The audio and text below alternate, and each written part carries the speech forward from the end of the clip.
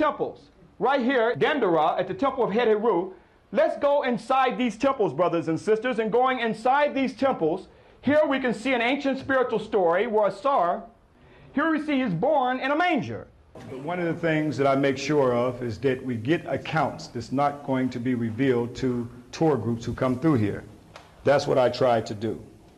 Reveal the information that normally would be passed by and not even mentioned to many of the Europeans because it would conflict with their European Western world through their own European. This is a tour book. It's good to pick these little books up. And it's written by the Mormons. The Mormons who write these books. The Mormons. Okay? But the Mormons are heavily into Kemet. Now, this is a chapel. This chapel is where Horus was born, in a manger, at December the 25th. Okay? Now, here's the book. Let me read it. You have the book? That's page 18. Here's the chapel, right where you are. Is that the same chapel? Yeah. Okay, you see where I have yellow there, right? Right. Okay, so let me read it. This court and chapel, from a special unit within the great temple, they were used for the celebration of the day of the child in his cradle, a festival commemorating the birth of Horus, which, coming as it did at the close of the Egyptian year, offers a curious resemblance to the Christian festival of Christmas. How could it be a curious resemblance when this predates European Christianity? What was the symbol of this temple right here? What zoomorphic form?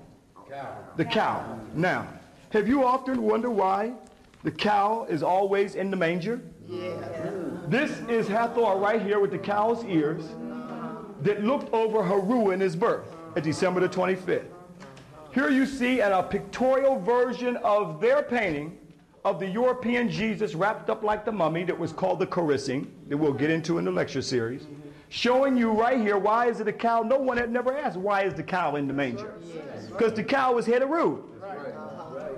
And where Horus was born in the manger, this was his surrogate mother, the cow.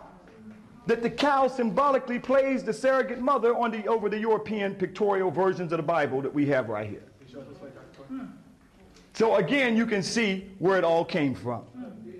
I know this is hard for some folks, but you have come back to see it.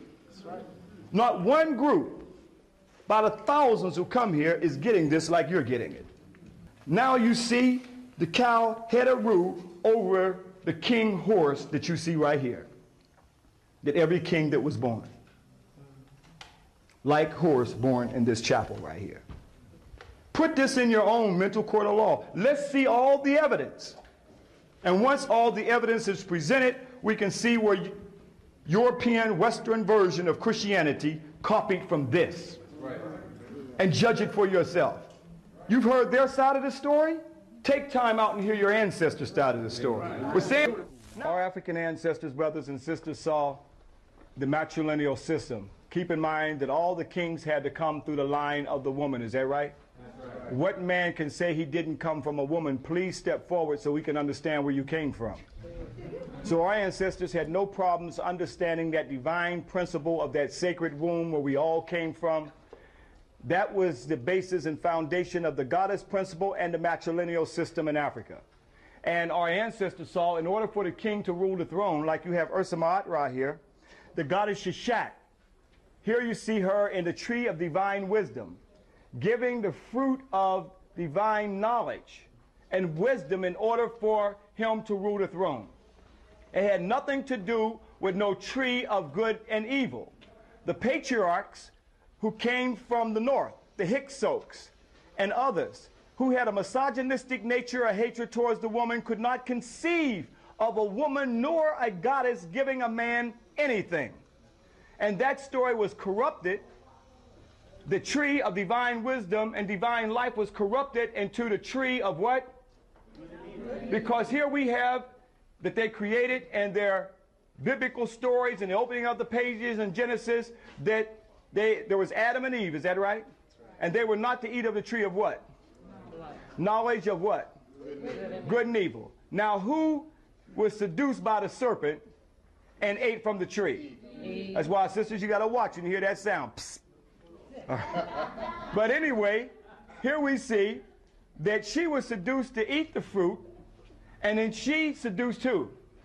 Adam. Now, we are told that that's the reason for the world's sins of this first woman eating of the tree of good and evil, and that that's also not only the reason for the world's sins, but her monthly cycle is to remind her of that sin. This is what's taught in the church. That's right.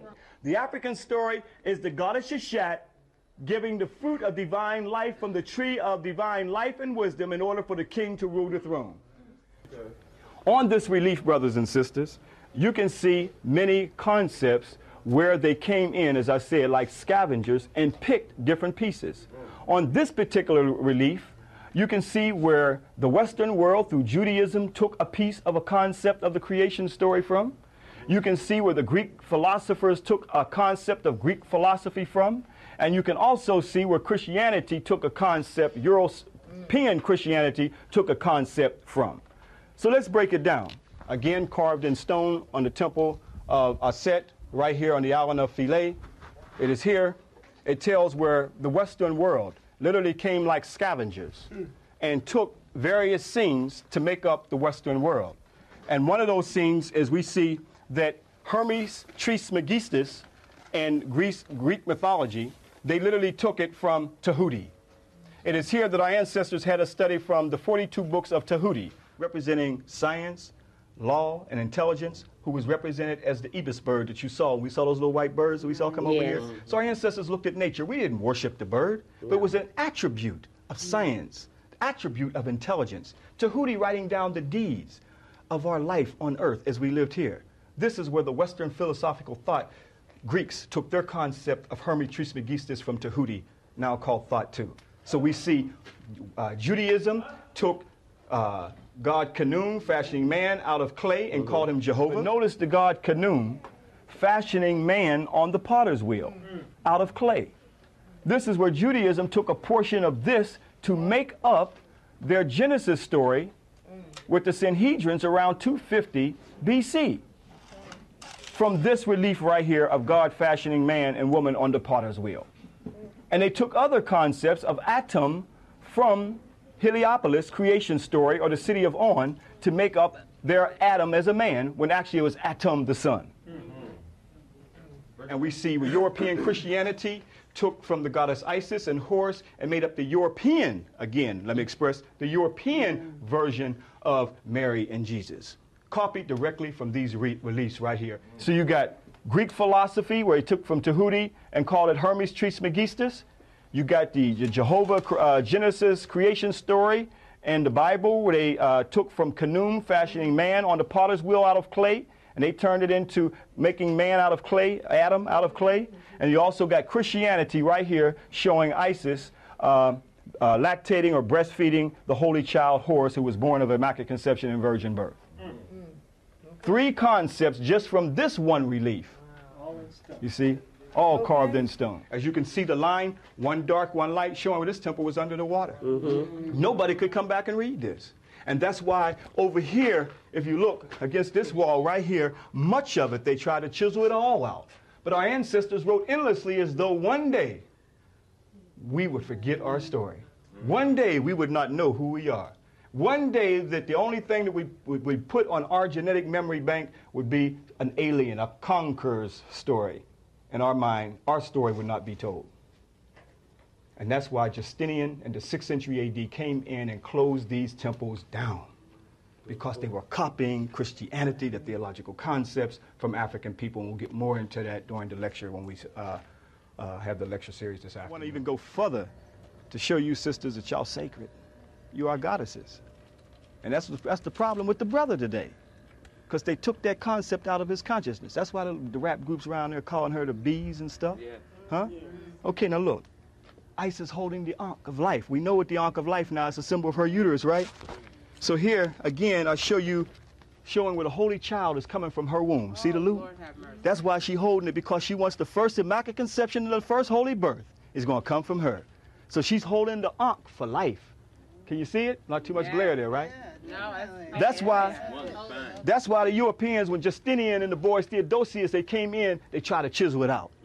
Couldn't deal with the real Immaculate Conception, but they weren't talking about one Immaculate Conception. Our ancestors were telling us on these reliefs that every woman could produce an Immaculate Conception provided that she was on the spiritual level and the man was on the spiritual level. The both of them coming together produced immaculate virgin birth, which means a clean birth. But notice they chiseled out the ankh, the top part of it, because that represents the womb. But the other part they kept there to represent the crucifix. You see? That symbol that they didn't take or didn't chisel out was a symbol of the cross. They didn't chisel that one out. So this is another picture of Constantine.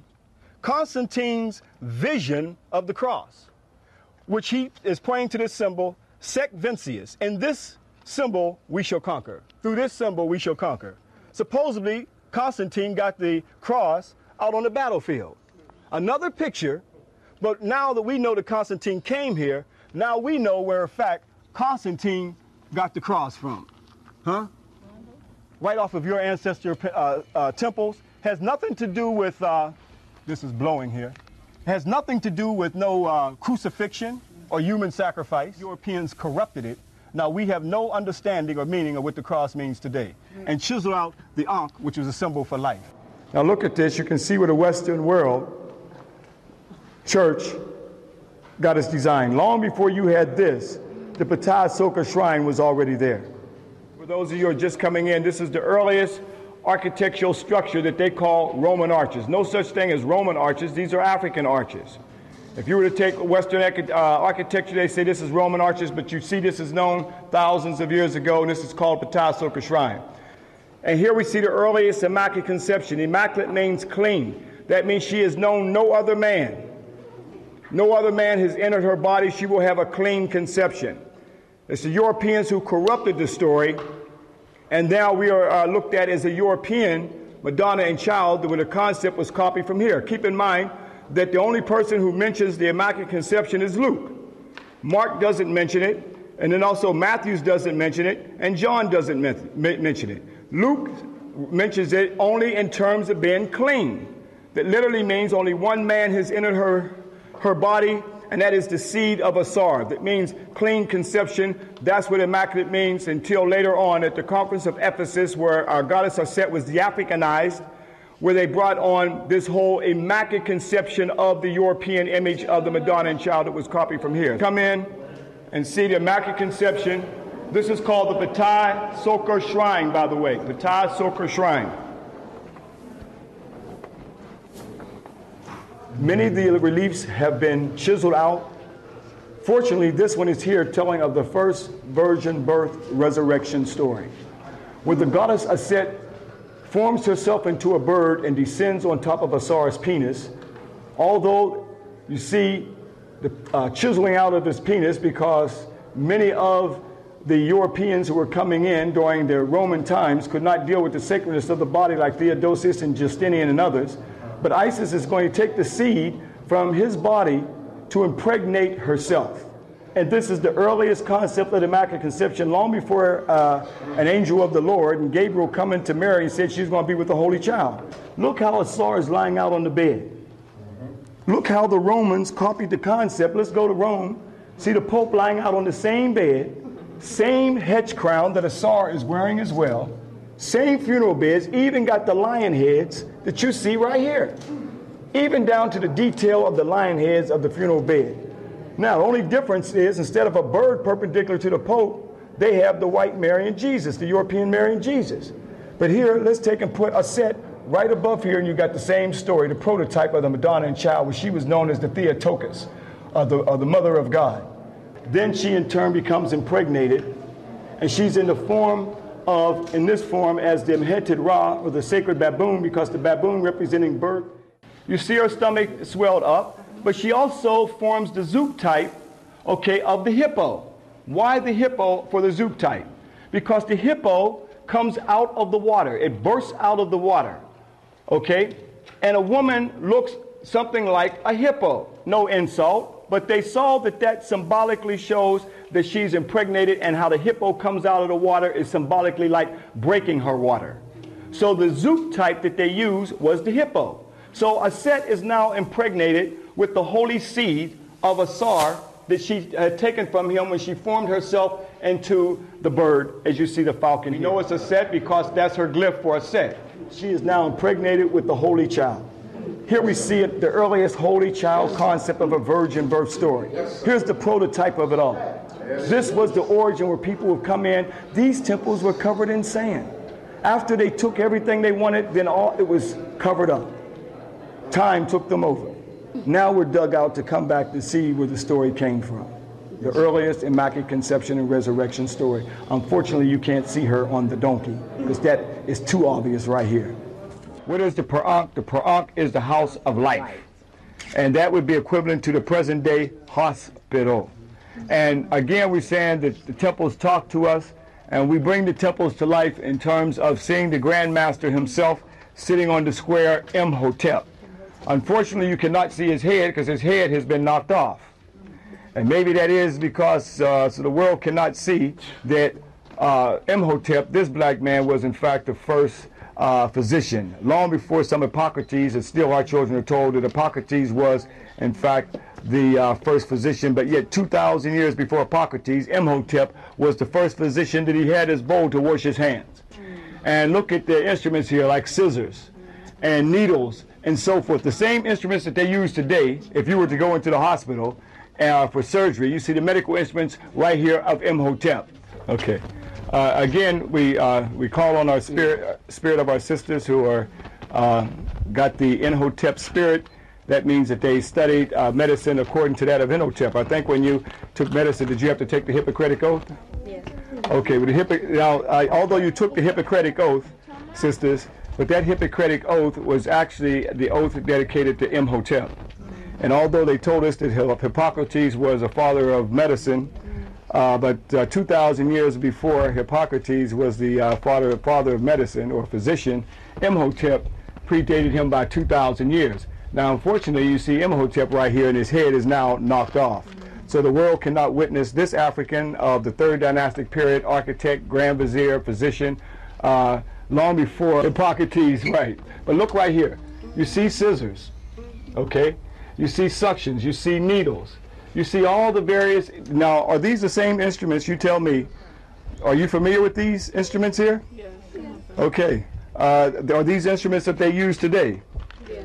Okay, so you see that these instruments were known by African people thousands of years before the Europeans were studying medicine. This is a prescription. Don't you give prescriptions? Well, here's a prescription that Imhotep had to give. All right? Right, so let's look. That's where they balance the medicine at. Yeah, balance the medicine for the little scale. Also, this symbol right here, the eye of Horus.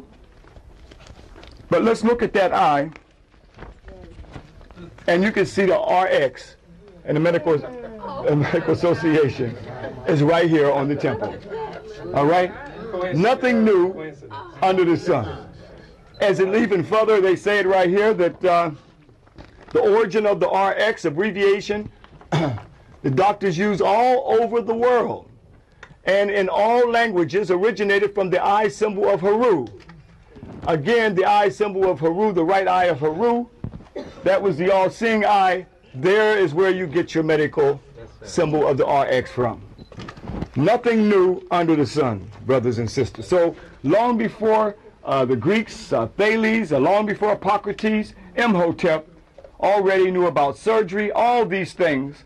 But yet when we open up the books in the classroom, not one word is mentioned of this grand master genius of his time who knew about surgery long before some Hippocrates was even in existence. As we mentioned to you, this is the pyramid of Teti. And although you see it in the dilapidated state at this particular period, they did not make the solid stone pyramid that you saw in the Giza Plateau at this particular time.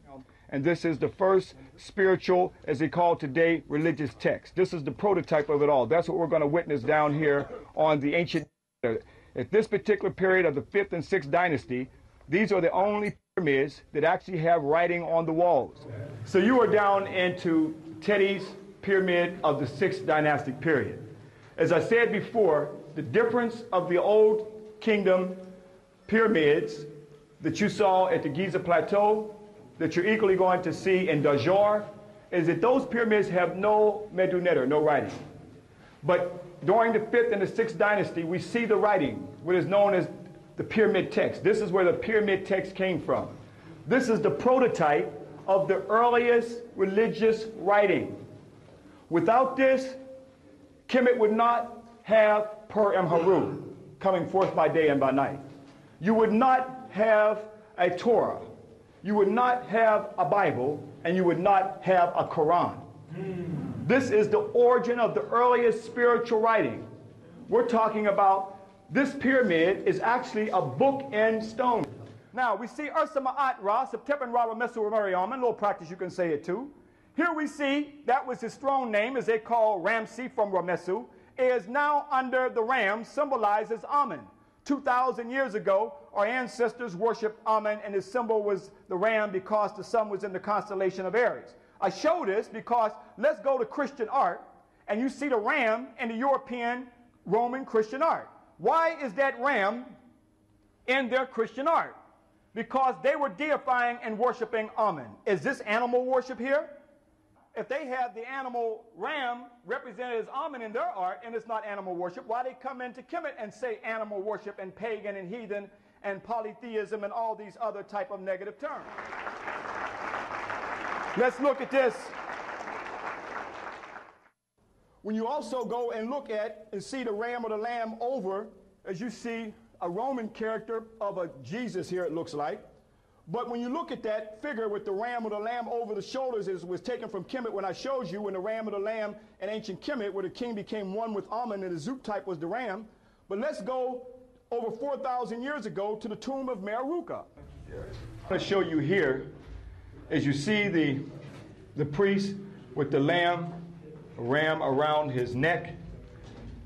But when we look at Leonardo da Vinci's artwork, you see Leonardo da Vinci's artwork with the lamb or ram around his neck. You can see where the origin of that came from. But this is carved in Meroruka's tomb over 4,000 years ago, long before Leonardo da Vinci's European image of the Jesus. What you see right there is the boat of Khufu. That is his solar boat. This boat is 140 feet long, longer than Captain Cook's boat.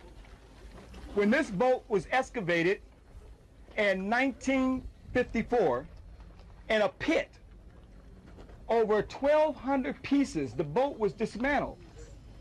And they reconstructed, took 1,200 pieces to reconstruct this boat of Khufu. Now, what was the purpose of this boat? This boat was called the Ankh. What is the Ankh? What was the Ankh? The flooding of the Nile was called the Ankh. Now, when the Nile flooded, it was Khufu who realized that he could take his solar astral journey through the Nile to the celestial Nile, that was the Milky Way, to take him back to his father, Asar. So the Milky Way was looked at as the celestial Nile, like the earthly Nile. So it was the Ankh that took him back. That was the purpose of his boat. That later it was corrupted into Noah's Ark. Noah's Ark was taken from the Ankh. This is where it came from. Nowhere are you going to find no Noah's Ark. If you were back at the time of 4,000 years ago or during the time of Khufu and you asked him about Noah, boy, what's wrong with you? Know nothing about no Noah. You see my boat here? This is where the story came from. The flood, the great flood. There were many floods. There was the flood of Zoser. It was Zoser during the time when he commissioned to Khnum into Upper Kemet to let the flood waters of the Ankh come back to flood the land, because here you see the drought took place, and Khnum said, you have not given recognition to your homeland, the south, Upper Egypt. And then we see Khnum let the floodwaters open up. This is where we get the story.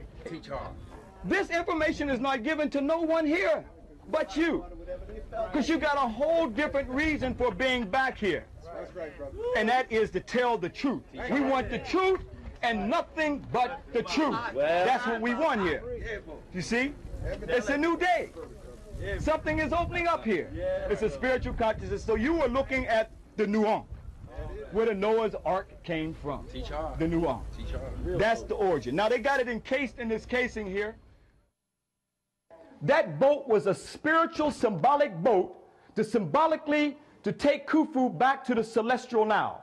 What was the purpose of the celestial now? The celestial now symbolically took him back to his spiritual father and first father, that was Asar. So here you see the inundation of the Nile connected with the Milky Way. This was called the new ankh. The flooding of the Nile was called the new ankh. And that was the purpose of Khufu's boat, was symbolically and spiritually was to take him back to his spiritual father. And that was during the inundation. So when the new ankh took place, that spiritually told us that we would connect to the Milky Way. That new ankh was corrupted to Noah's Ark. We got the boats, brothers and sisters. Here's the boat right here. If you went back to over 4,000 years ago in the fourth dynastic period and asked Khufu about Noah, boy, what's wrong with you? I don't know nothing about Noah. Here's my boat right here. Here's all the animals of the world doing the number one, number two, and everything. They just tell us any kind of stories. That's why they can only give you a picture of the story. But yet this flood was supposed to have taken place because we are told that God in the Bible said that he was tired, that because in Genesis chapter 1 through 6, the sons of God married the daughters of men. Is that right? This is where we were at fault in Kemet because we married foreign women on our African throne. Although we would never marry none of our own to the foreigners because they were goddesses. Here during the 5th dynasty, this African king is called Sahara. Now here's the first time that we get a concept called Sa-Ra. Sa-Ra means the son of God.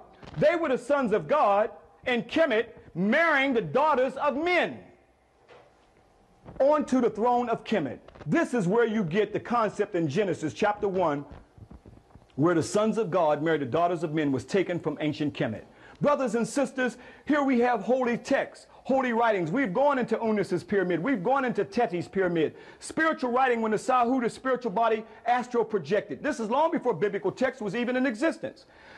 So we can see that they got a lot of the concepts from Kemet. A lot of the concepts in the New Testament as well as the Old Testament came from Kemet.